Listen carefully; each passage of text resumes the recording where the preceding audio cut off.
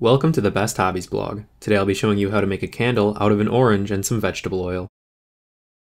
What you'll need is some vegetable oil, an orange, and something to cut your orange with. Using a kitchen knife, you'll want to cut a line that's about skin deep all the way around the center of the orange. Slide your thumb in between the peel and the fruit itself, and then work it all the way around.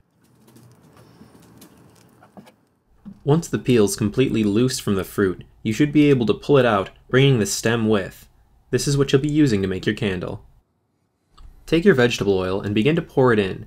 Make sure a lot of the oil is poured over the stem. This will become your wick. You'll want it a little more than half full.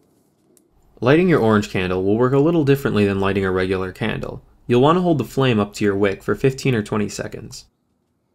And there you have it, a fully functioning orange candle. Depending on how much vegetable oil you used, these things can potentially burn for 2 or even 3 hours. Here you can see the cool glowing effect these candles have when placed somewhere dark. Also note that because it's no longer being challenged by the wind and it's been burning for a little while, that the flame size has increased.